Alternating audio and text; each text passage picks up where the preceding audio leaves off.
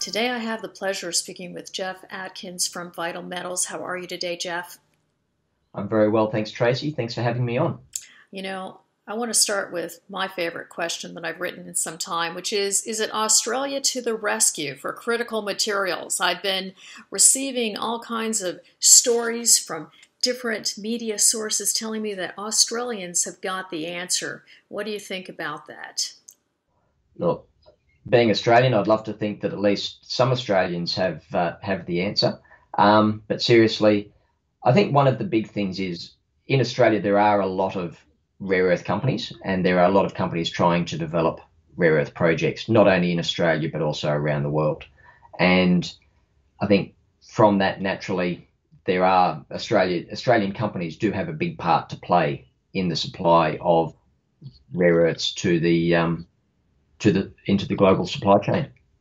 The reason we have you on today is I want to talk to someone who really knows what's going on in the critical materials sector. We're getting such a buzz on our site, and I see your volumes every day are substantial. So why don't we just start by asking you what's happening out there right now? Is there finally the right kind of attention being placed on critical materials from investors? Look, I think there is, and I think the reasoning for that is I think we're in a bit of a perfect storm with regards to critical materials. We have a situation where there's a large consumer-driven demand for energy efficiency, electrification, miniaturization, those types of things, which all require critical minerals. At the same time, you've got statutory and regulatory pushes for reduced emissions. And lastly, you've got a geopolitical situation, which is also driving the need for diversified supply chains in these minerals.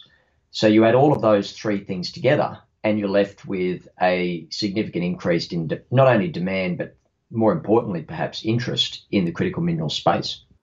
Well, of course, from our perspective, here's what I'm seeing. A lot of day traders and bored people at home trying their hands at getting in the markets, and they're looking up some of these key terms. Permanent magnets, they're looking up magnet materials, they're looking up electric vehicles, and they're also looking up critical materials. So I think it's important that they start looking at companies that actually know what they're talking about, and with you being one of the few executives with real experience outside of China getting a rare earth project to production.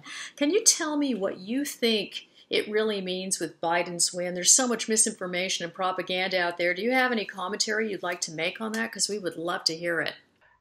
Rather than go into the specific comparisons of one party's policies versus another, I'll just comment on, I think, what impact Biden's victory will have on the critical mineral space. And I think it's not so much going to be on the specific demand for rare earths, but I think what will happen is that the policy is more around a global cooperation.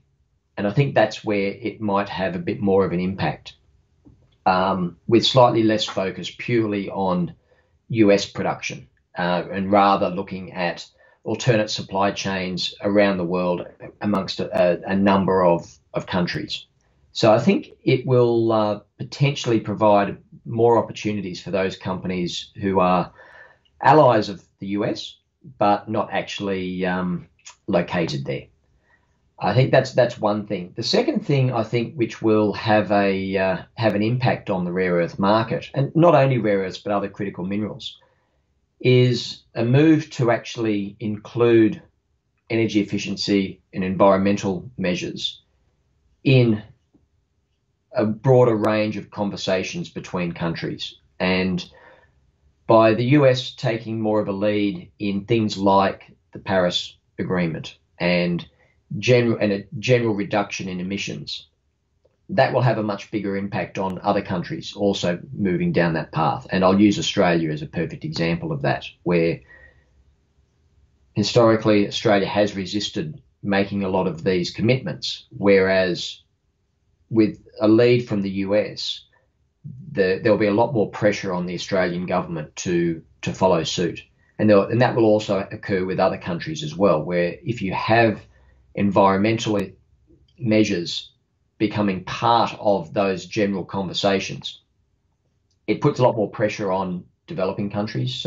And to actually take these steps. So I think that there may be an acceleration in the demand and uptake of things like electric vehicles, battery storage, and all of those types of things.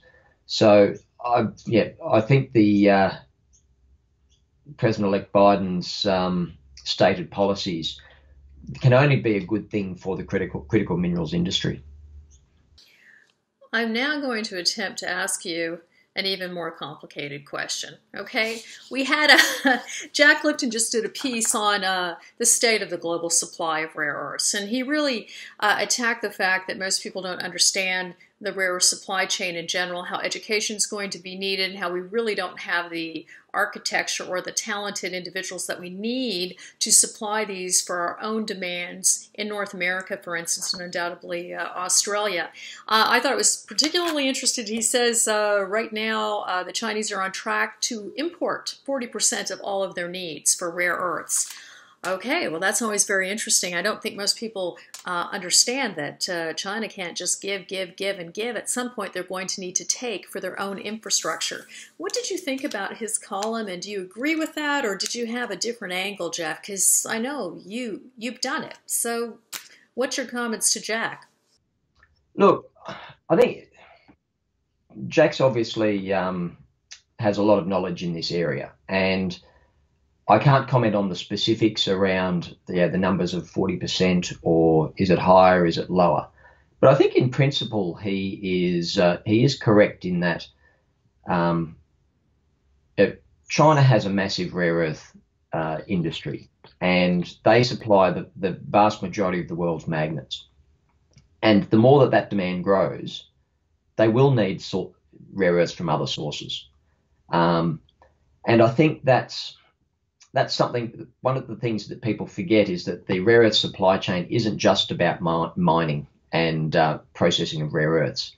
There's actually a number of other steps which are needed before those rare earths are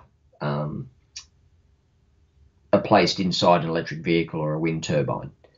So I think he is very correct in that people don't understand the complexity of the rare earth supply chain, and it is something which a lot of different countries and companies are going to have to work together if we are going to develop a diversified supply chain. My goodness, a managing director in the rare earth sector that's into collaboration. That is very exciting indeed, Geoff. Thank you very much. So on that note, critical materials in general, I just want to ask if there's any piece of advice you'd like to give investors out there right now that are searching online. They're new to rare earths, for instance. What would you recommend that they do? Is there a pet peeve that you'd like to share with them at this time? Well, to me, the biggest thing with critical minerals is that people need to understand that the development of critical minerals are more they're industrial products. They're highly specialized products. And so when you are comparing one project to another, it's not like an iron ore mine or something like that, which is very simple to compare one deposit to another. And it's not just about scale as well. It's actually about the quality of the product. It's about the mineralogy, and it's about the strategy being used to develop that project. So it's very difficult to compare oranges with oranges. So, and that's really the challenge for investors in the rare earth space. There are a lot of companies out there who are just talking about, okay, how big our deposit is and how big our resource is. Well, it actually doesn't matter how big your project is, because the market's so small. It's actually more about the quality. And that's where it's very different to something like iron ore, which is all about size. And in terms of the abilities to supply, and just going back to your previous point about the ability of countries to supply into the rare earth space, there's plenty of resource out there, and it's not about the size of the resource. It's the difficulty is that actually how we're finding out the best way to actually extract the minerals from those resources. And that is the challenge which, if investors are looking at critical minerals companies, that's the challenge which they need to try to understand is, do these companies actually understand how they're going to extract the minerals? You have no idea how timely that answer is, Geoff. I'd like to thank you so much for giving us an update. No problem at all. Thanks for having me.